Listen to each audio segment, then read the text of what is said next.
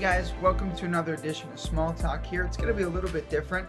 I'm not necessarily sharing something new here this week, but rather looking at some of the responses that we've gotten from all of you about how your small groups have been going, and hopefully it'll encourage all of you as it has encouraged me for sure to see how some of the groups are going. So these are just two responses, and I got a bunch from you guys, and there's a lot of good things happening in the groups, but here's just two that I chose. First one is Linda's group, and she's been working hard to help her girls respond to the message. So here's some of what she's done.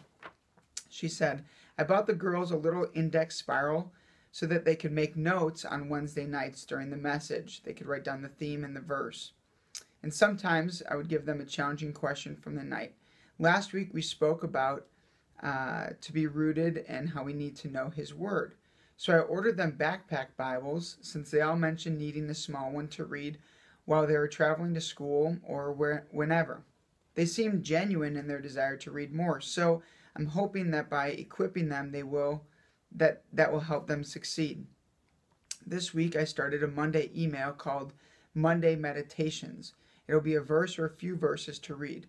I'm hoping that they take the time to read the section. They all brought their Bibles that I bought them to small groups, and they said that they are reading it. So that's really exciting. A lot of really good things happening there in that group. I was talking actually to one of the students from Linda's small group last week in Sunday school, and she was talking about this Bible that she got from Linda and how she's been reading it on the train every day to school. Her goal is for the month of November to read Colossians every single day. And so far, and we're about halfway through November right now, she's done that. Every day she's read Colossians, getting the Word of God into her life, and the tools that Linda gave her have been helping make that possible. And so she's responding to the messages, and Linda's definitely helping them do that. The other group I wanted to highlight was Chris Coster's group. He's been implementing CPR in his group on Wednesday nights, but also finding ways to continue that throughout the entire week. So one thing he started to do is also sending out verses and emails throughout the week and different encouragement for his group.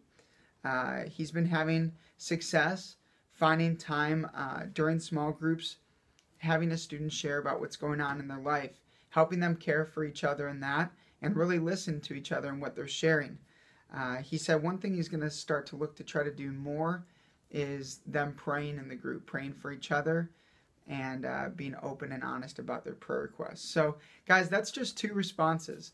And like I said, I heard a lot from different groups of good things and ways that you're being deliberate to teach CPR.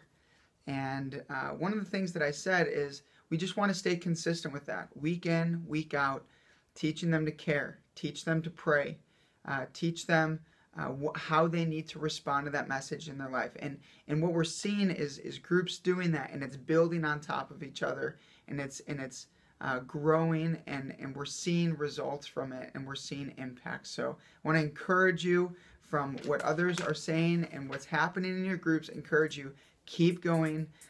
It's making differences, and I thank you so much for your work and your serving at Wednesday Night Ministries. Thank you so much for that, and keep going.